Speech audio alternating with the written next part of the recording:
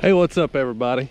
Welcome back to the channel. It has absolutely turned wintertime in Tennessee since the last time I did one of these videos. Man, it's kind of crazy. It's like we had 70 degree days, and then all of a sudden, bam, it's like highs in the 40s and lows in the 20s. So wintertime is definitely here. Some of y'all are probably watching this from Canada or somewhere in the northern United States, and you're probably like, no, that's not winter, Hoss. But it's winter here in Tennessee where I live. But anyway, y'all look out there at that pretty lake. Ain't that pretty? It's a beautiful morning. It's about 37 degrees this morning. Bright sunshine, calm wind. We're gonna go out here, and you know, the last few videos I've done, we've been mainly fishing brush, that kind of thing, for crappie. So we'll see what we do today. I'm gonna try to find some on some docks. As that water temperature comes down, they really get on docks really good this time of year around my house. So let's get out here. That's enough talking. Let's see what we can do. We'll do whatever we have to do to catch them, but I believe we'll catch some off docks and probably some off brush too. But stay tuned. Let's have some fun. All right, guys, we found us a school of crappie right up here. I'm gonna ease up here and see if I can get one of them to bite. I'll show y'all what I'm starting with right here. This is just a 1/32 ounce jig head, little minnow style jig head with a salt and pepper color crappie magnet.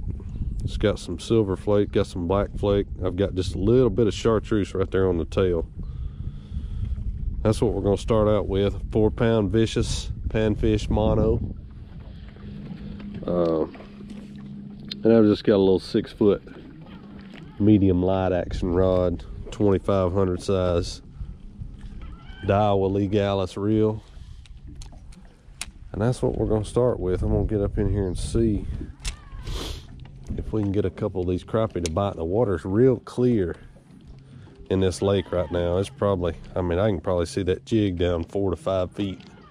So I just want something that's real natural. That's why I chose that color that I chose.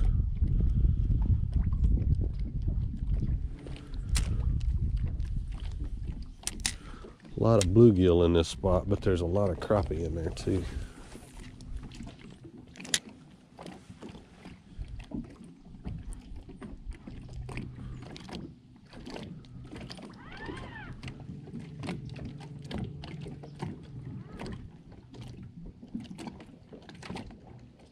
There's a fish right there, first cast.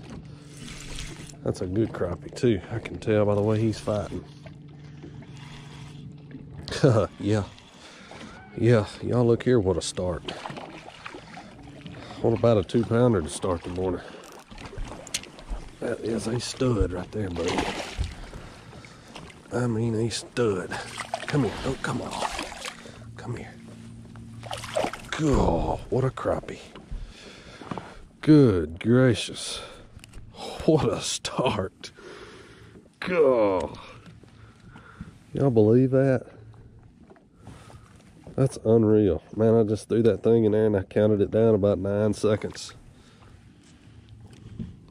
Thump. I set the hook and I knew immediately it was a dang good one. He's gonna go over 2 pounds, I promise you. Let's weigh him and see. I know a lot of times on this camera it's hard to tell really how big these fish are, but that's a 2-pounder all day, ain't no doubt about it. Get my scale going here. Check that out.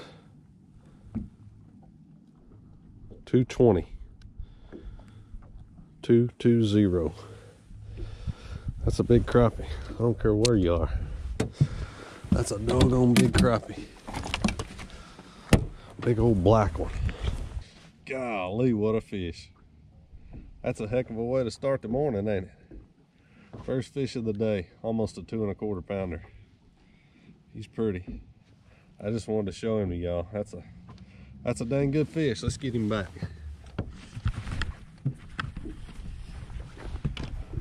Here he goes. When they get that big, I mean, I ain't gonna lie, I have filleted some that big, but when they get that big, I like to let them go. See you, girl. I don't know about y'all, but I'm pretty excited to get back over there and make another cast. So Let's do it. Some people would probably say that's bad luck to catch a fish like that on your first cast, but I don't much believe in luck.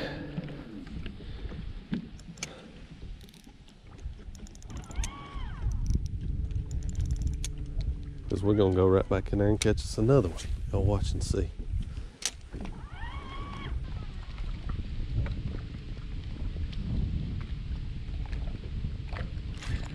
There's another one.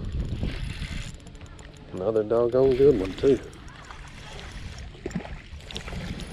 No black nose one here.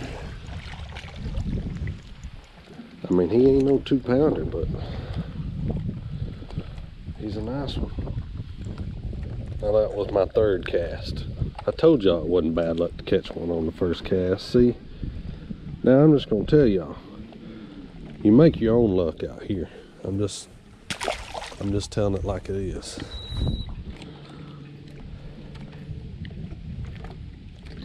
I know fishermen are some of the most superstitious people in the world, but really the bottom line is you make your own luck when it comes to fishing.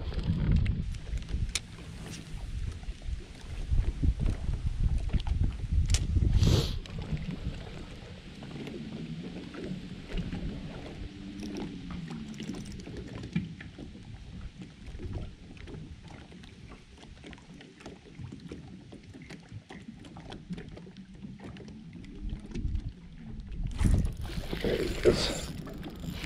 Oh, that one knocked the fire out of it. I'm talking about. Thump. I like that.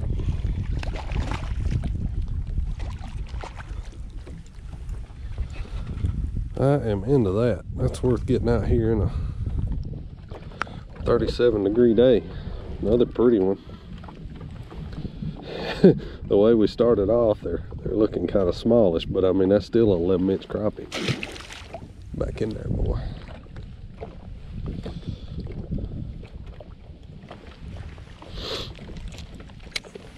All I'm doing, I'm just throwing that jig in there and I'm counting it down to about 9-10 seconds, which is about 10 foot deep. And then I'm just easing it back to me real slow. Here he is. Another nice one. Well, this cold weather's really got these fish feeding up. They're starting to fatten up, get thick. Another real good fish. 12.5 inches probably. Nothing wrong with that. Big old black. This particular lake, it's mostly blacks and black noses. There are a few whites in here, but they're few and far between. It's mostly black crappie and black nose crappie.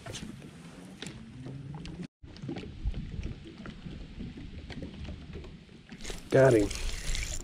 I mean, as soon as I got it down there to depth, I tightened up on that line. Thump. This is another big fish.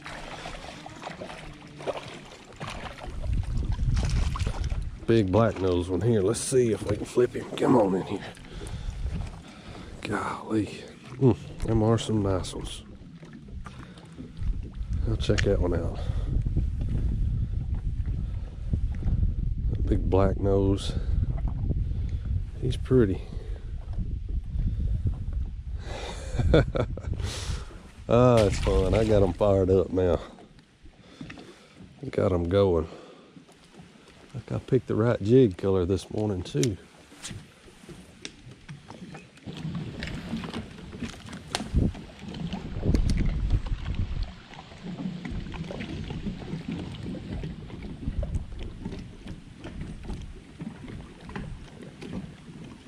There's one.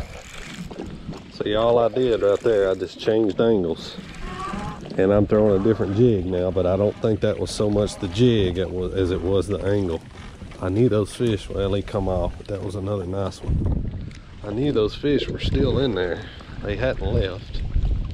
So I got my trolling motor and I put it on spot lock on the upwind of these fish. I got back here on the back deck and I put it in there and came through there at a different angle. They haven't seen my jig come through there at that angle yet, and I triggered one or two more of those fish to bite.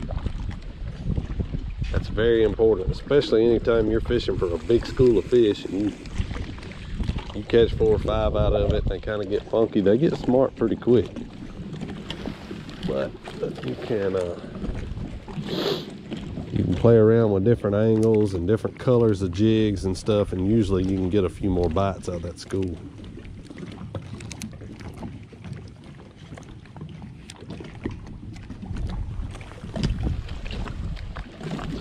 There we go. We got in there that time, buddy.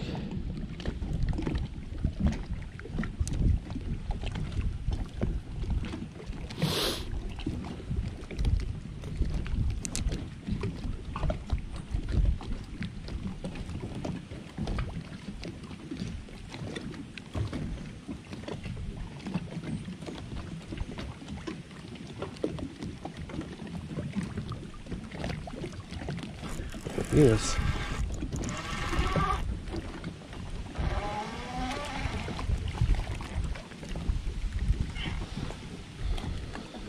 Another pretty good one. A little black. He's a keeper, but it's his lucky day today. I'm not gonna keep any today.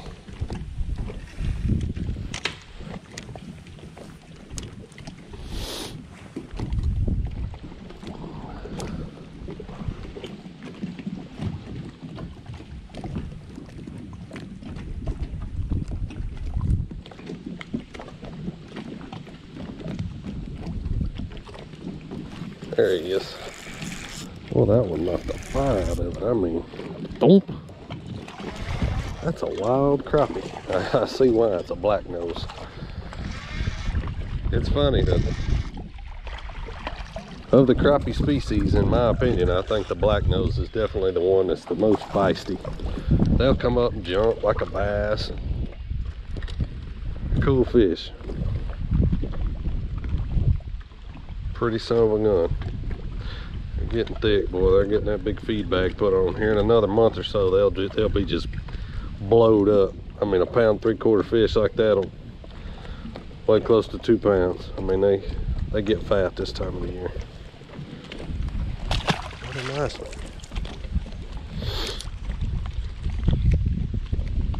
There again,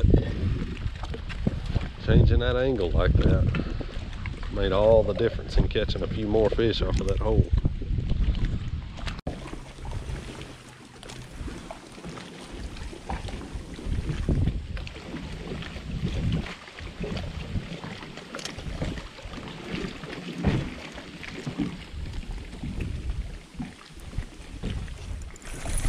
There's a fish. Good fish too. That one hit on the fall. I lifted up on it and he had it. I wasn't for sure if I was getting to those fish. Whew, that's risky on 4-pound line.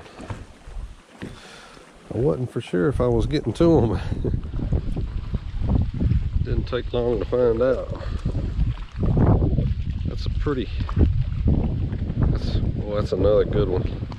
Another black nose. That's a pretty neat little deal right there. So try to explain this to y'all. Y'all see that dock right there? It's got a lot of brush on it right up here, and some of that brush is falling off of this bluff and it's out under that dock. Well, that dock is a solid platform, so obviously it doesn't have any slips that you can shoot. When you're faced with a situation like that, always think about the position of the sun, because these fish will move on these docks throughout the day in relation to the position of the sun. So right now the sun is positioned straight across the lake from me, so it's got these fish positioned right under that walkway right on the back side of this dock. So I'm able to shoot my jig right in there like that. Now later in the day, when that sun gets straight up and down, they're going to get straight under that dock, and there's no way I would be able to get to those fish. but I can get to them right now. That's a pretty cool deal.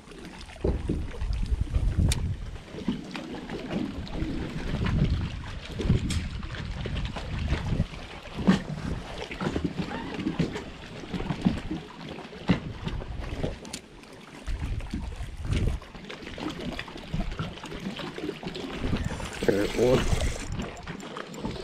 Golly, another big one.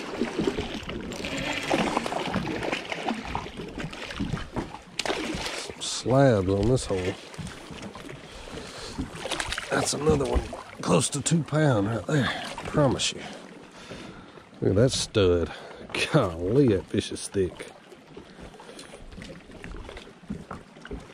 Wow. Shooting docks, guys, I'm telling you. They'll live on them year round, but in the fall and winter, if your lake's got them, they probably live on them really good. It is not a hard technique to do, not something hard to learn. I've taught kids how to do this. Pull that jig, let it come to about the first guide on your rod, about right in there. Grab that jig with the hook point facing away from you. Put a good bow in your rod, shoot it in there. It takes a little bit of practice, but it's not near as hard as you would think. All right, everybody, that is gonna wrap it up for today. I haven't been crappie fishing on this particular lake in probably close to a month now. So did a lot of looking today. A lot of just scanning and looking for schools of crappie, trying to see which docks had them, which treetops had them.